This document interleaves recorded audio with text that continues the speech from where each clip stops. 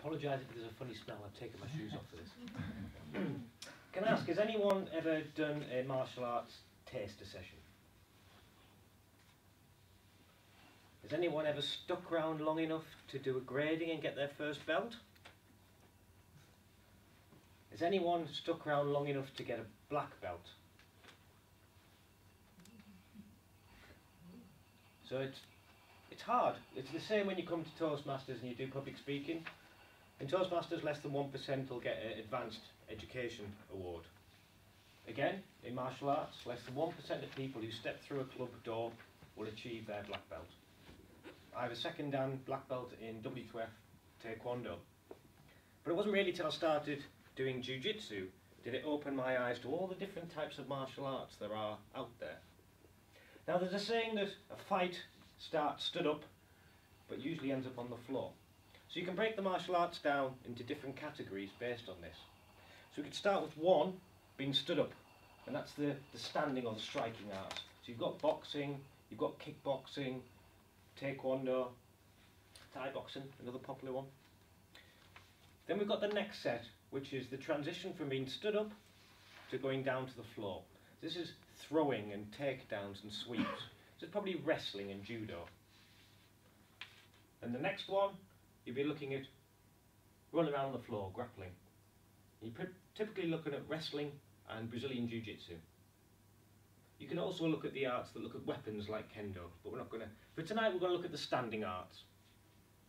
And I'm specifically going to talk about the physical, mental and emotional side of training in martial arts. So this is the physical side. When we do the physical side, we learn about physics, biomechanics and anatomy. So for instance, if I was to do a roundhouse kick, which comes around this way, okay? If I leave my bottom foot pointing this way, I can't kick very well. It goes against the motion of my knee. If I turn my foot out this way, it opens up my hips and I've got full range of motion. Okay? Then, if I'm worried about getting hit, I might lean back as I kick. But where's my weight going? This way. So I'm only really hitting with my leg. And say my leg weighs 2 stone. However, if I move forward and use my weight into the kick, I'm going to hit with all my weight. So I'm going to hit with 12 stone. What would you prefer if you're going to be hit? 12 stone or 2 stone? There's a big difference. Then we also learn about anatomy. Which part of my foot or leg am I going to kick with, and what's my target going to be? Now this is where I need a victim, assistant. Did you volunteer earlier, Simon? Good thing I did, yeah.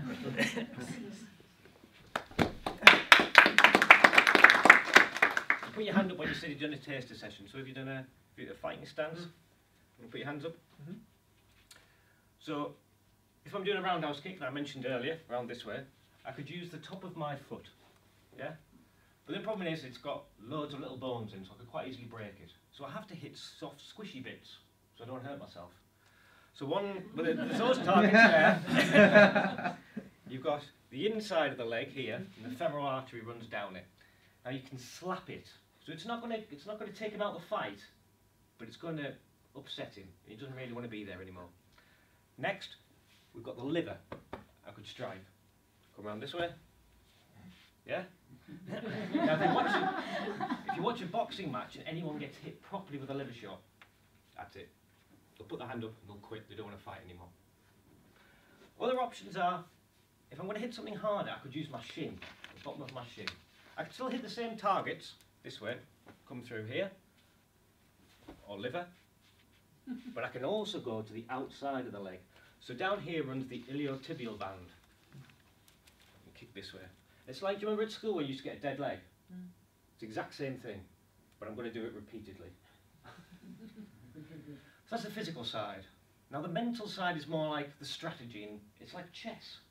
There's normally like an objective, a strategy, and tactics that you use. So in stand-up arts, my main objective is going to be to knock Simon out. Options for knocking him out are a strike to the head or the neck, a choke, or a strangle. But if we're doing stand-up arts, it's going to be a strike to the head or the neck. To do that, I need to be in range. He's got this up, so I need to remove his defences. And I've also got to worry about him hitting me, so I've got to destroy his weapons. Okay? So my ability to get in and out of range is I've got to use footwork. And you'll see lots of boxers working on it in the gym. I've got to be able to move forward, get into range to hit him, and get back out again. But do it in such a way that I am balanced and I don't lose the ability to be able to punch with either hand or kick with either foot at any time. Next, if I'm going to go in and hit him, I probably want to destroy some of his weapons. Now he's a bit taller than me and he's got to reach. So if I'm going in, he's probably going to throw his jab. Okay? Now instead of trying to break his arm, when you jab, a lot of your weight goes on your front leg. So I'm going to destroy his front leg first. Like we had the slap, yeah, we had the kick around the iliotibial band. So I'm going to repeatedly do this till he gets to the point where he's like, I can't put any weight on it anymore. Then he can't punch anymore. At that point, when he can't punch us anymore, I'll throw this, then I'll throw the liver shot. And as the liver shot comes in and you feel pain, your hands drop to the pain. What's left open? His head. Destroyed his weapons, shot to the liver, removes his defences, and he's wide open. Yeah. Nice hit to the jaw to knock him out. Lovely. Next, the emotional side. So the human body's got, what, 3 basic responses? Fight, flight, and freeze. Yeah? Now, we're friends. We've hugged. We've shaken hands. You know, we haven't shared a room yet, or anything. But, you know, we've been in each other's comfortable. But if I change my posture and change how I look at him and furrow my brow, and I walk up to him and he knows he's not sure what's going to happen, there's a point where you start there. He feels very uncomfortable. So you've got a comfort zone. And your body will respond with a flicker of the eyes when you step into that comfort zone. And for Simon, I think it was about there, where you just started to feel a little uncomfortable. That's when your flight response kicks in.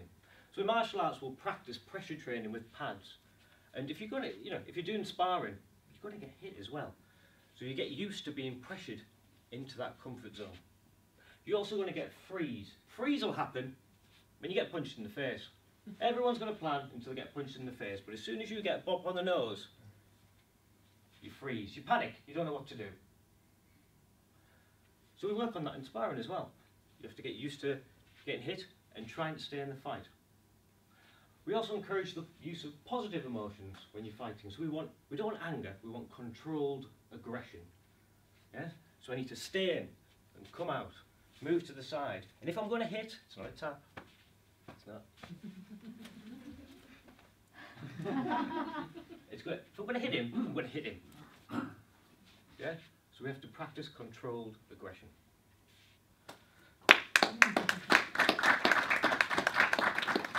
You can also talk about the social and the spiritual sides of martial arts. But actually, for martial arts and public speaking are big parts of my life, and actually there's maybe not that much difference to what you think. If you're doing public speaking, you also have to work on the physical side. You have the stagecraft, and moving around the stage. You have the body gestures, how to use the hands, facial expressions. We've got the vocal variety, how loud you speak, how quickly you speak, how high or low. We also have the mental side. Well, what's the purpose of this speech? What's the takeaway? How am I going to structure it? What language am I going to use?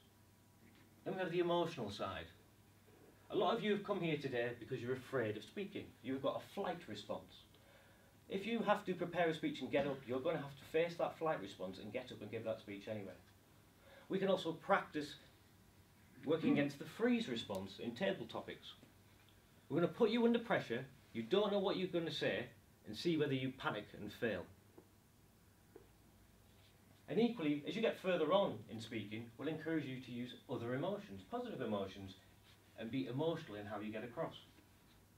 So, before you came in here, I was expecting not a lot of you to know much about martial arts, but quite a few of you as members would probably know quite a bit about public speaking. And maybe there's not such a big difference after all. Right, Toastmaster.